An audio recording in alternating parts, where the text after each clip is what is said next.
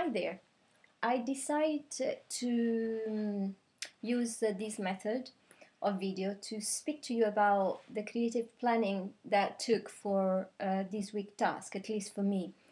The option that I decided to do was the slideshow, and after quite a bit of thinking, I decided to do it on biodiversity, something that I feel deeply connected with. I worked obviously in stages. Once I had the idea, the main subject, I kind of started making a map around it. So the first stage was about researching a bit more. So I've done quite a bit of reading on some magazines that have been collected through the years, where there were a lot of articles and also beautiful words about biodiversity on all levels. I looked at all the problems that we are facing today in our society, the declining of biodiversity in nature, in culture, in traditions, in education and languages. I started thinking about what I wanted to talk about it, how to express all this. The second stage happened to be, well, while I was searching, I found the story of Adams, and that it was a story that was told to this guy who wrote an article, and I thought, oh, this would be really perfect to start off my slideshow. And I had to develop the story, obviously, because it was longer. So I used the same exercise that we did on the week that we did storytelling. So I looked at it and I started shortening and trying to really grasp the main part, the essence of the story.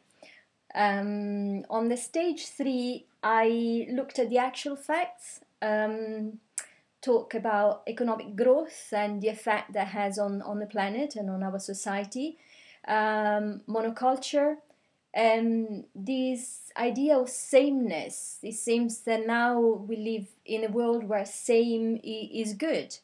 Obviously, pollution, the destruction of nature and her resources, and the role that the governments play. After that, I went on to stage 4, which it was like in the middle of the story. And this became a reflection of where we are now. So the actual truth that we are living in. Stage 5 was the last part, and it was about talking about or presenting some positive changes. Something that was humble and compassionate, because there are solutions, but I think this is what was important for me, to be compassionate and humble in order to create a better world to live in for us and the future generation.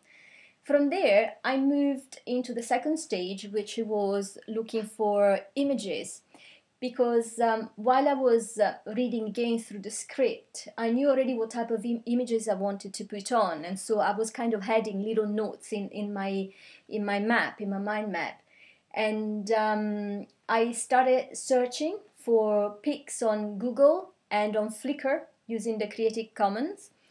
And this work took a lot longer than I thought or planned. I gathered all these photos and I put them in all separate folders, so I knew what I was looking for, where to find them. I imported all the pics on iMovie when I was ready with everything, and I put them already in this sequence of a narration, because that was making my editing easier. At that point, I recorded the voiceover, so the narrative part with iMovie. So I've done it directly, and I've done it over the images while the images were running. I don't know, I find that this way is a bit easier for me than trying to do the audio first and after add the pictures. After that, I made sure that the narration was coinciding with the right pics that I had in my slideshow. And last but not least, as we say, I selected a piece of music and I added to the slideshow. I wanted the music to touchy. I wanted to be emotional. I wanted really to reach our hearts with that music, and to help us also to deeply connect with the whole story. And that was it. Oh, by the way, this, I don't know if it's possible, maybe it's not very visible there, but that's how everything started. And that's about it. Thank you.